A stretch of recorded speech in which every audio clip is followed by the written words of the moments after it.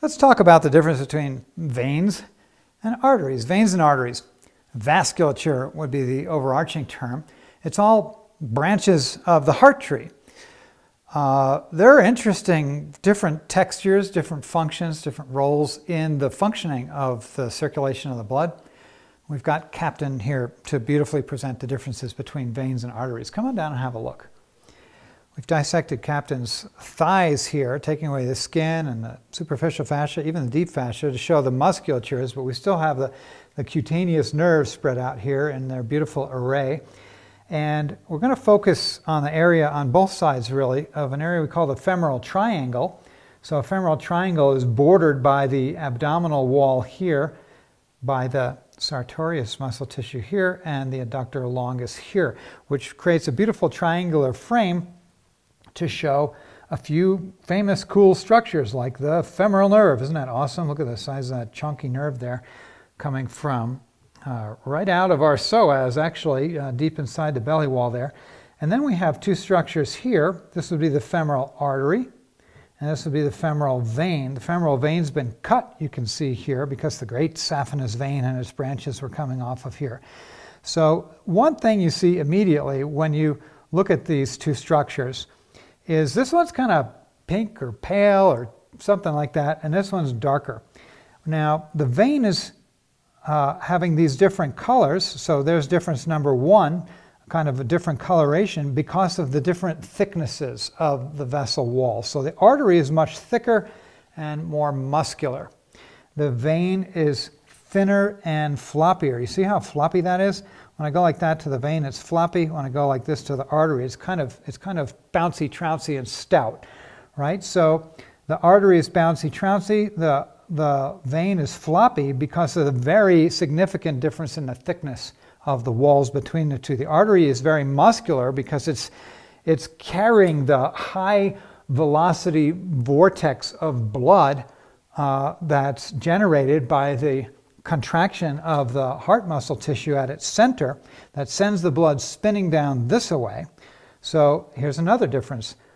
The artery is carrying the blood away from the heart, the spinning vortex, and then it kind of meanders on back towards the heart, up the vein. It's kind of a low pressure system on this side and a higher pressure system on this side. The artery is carrying the oxygenated blood away from the heart, and the vein is carrying the relatively deoxygenated blood with a higher carbon dioxide content back towards the heart. So difference in color, difference in vessel wall thickness.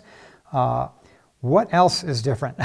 Because we have this high velocity vortex going through the artery as the heart pulses, there's a difference then also. There's no, what do you call them, valves? There's no valves in your arteries, right? It's a clear open pathway. But when we get to the venous system, we have valves because it's, as I said, it's a low pressure system. The blood is kind of just meandering on back up here. And in order to keep it going towards the heart, the vessels have developed little catchment systems. So it's like little floppy bits of membrane here, so that as the blood passes through a valve, it'll fill two cups on either side, and it won't go backwards. So we won't have backflow as it's going up. So, because we don't have the kind of the force of the vortex carrying the blood forward, instead we just have the low pressure of the thorax drawing the blood upwards. And in order to facilitate that, we have valves in our veins, and we don't have that in our arteries. About 70% of our blood is actually in our veins. That's another difference. The veins are carrying more blood in terms of total volume than the arteries. It's just sort of an interesting, fun fact to know. And I don't know, I'm just fascinated by things. Come over to this side and I'll show you one more difference. Over here on the right side, we have, if you look really carefully, can you see the little squiggles? Get really close. See the little squiggles on the artery? What do we have? We have arteries on the arteries. We have what they call the vasovassorum, the vessels on the vessels. We actually have veins and arteries on the vessels that are delivering blood to this muscle wall.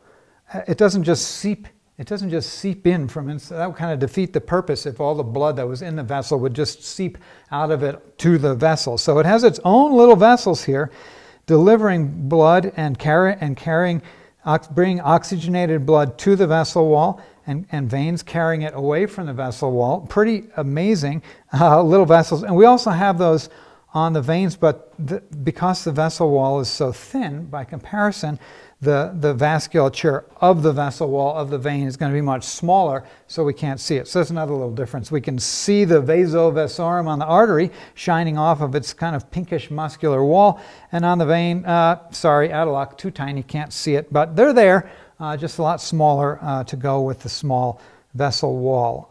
So there's a few differences between the veins and the arteries of our vasculature system, the beautiful branches of the heart tree circulating from center to periphery and back. 60,000 miles of amazing gifts. Thanks, Captain. Thanks for watching. If you'd like to study more with me, go to gilhedley.com. There's a ton of stuff there. Enjoy.